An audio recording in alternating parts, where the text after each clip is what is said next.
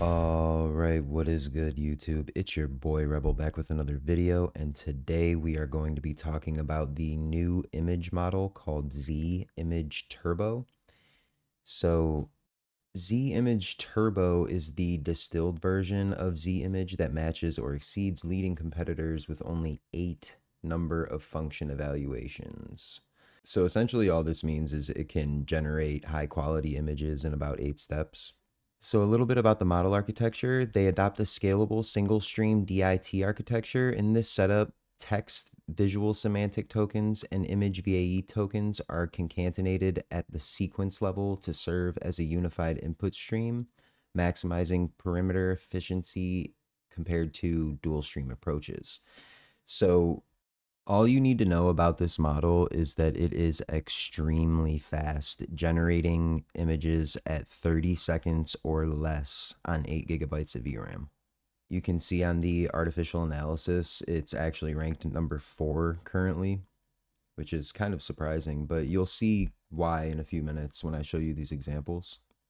So in order to test this model out, you're going to need to go to my Civet AI page and download the workflow. All of the links for the files will be in the description. I chose the FP8 model simply because I couldn't get the BF16 model to run properly. I kept getting like black screen images and it was just exhausting to try to figure out what was wrong. So I went with the FP8. Keep in mind that the FP8 model is only 6 gigs, so this is going to fit on pretty much any VRAM card with no problem. The only thing that you will possibly struggle with is the text encoder, and that runs at 8 gigabytes, but we'll get to that in a minute. So after you download the workflow and files from the links in the Civet AI workflow, you can drag and drop the workflow into COMFYUI, and you'll get something that looks like this.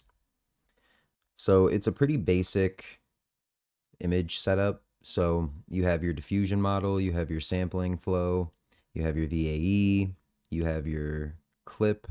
The only thing you need to pay attention to is this type for the clip file. It needs to be Lumina 2. This actually runs off of the Quen 3B clip file.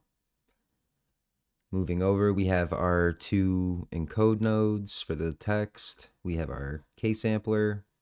We have our empty latent image and our decode, and we have our save image. So with the workflow accounted for, we will go through our examples today.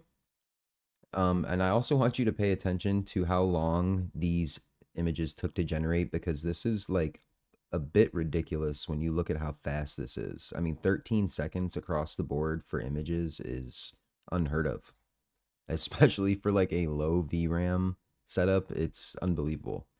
But we'll get into the quality here. So here's a few images. We have a postcard with some text written on it. I did do a few texts so you guys can get a look at that. So we have a nighttime Tokyo scene, pretty standard for most tests.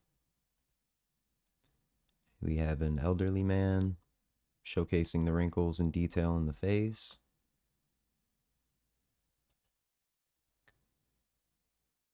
Have a nice wilderness scene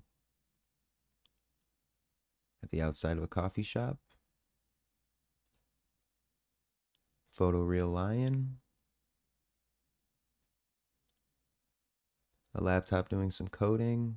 Nice plants on the table, light shining in, some shadow going on.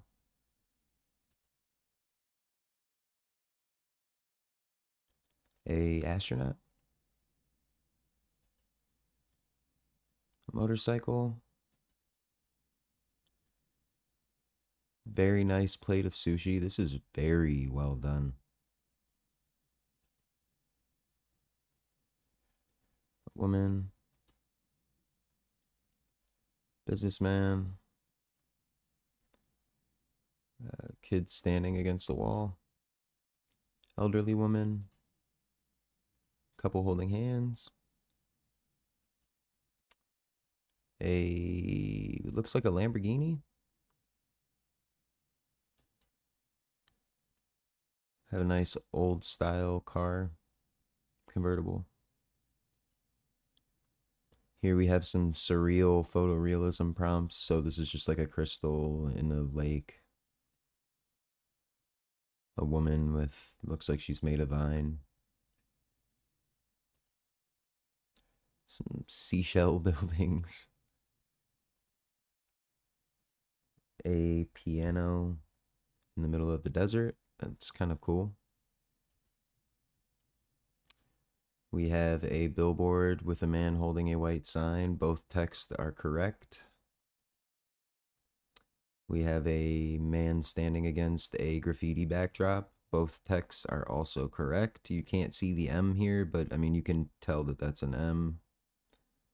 All right, guys, that's all I'm going to have for you today. Just wanted to get this workflow to you guys and show you some examples so you can understand just how efficient this model actually is.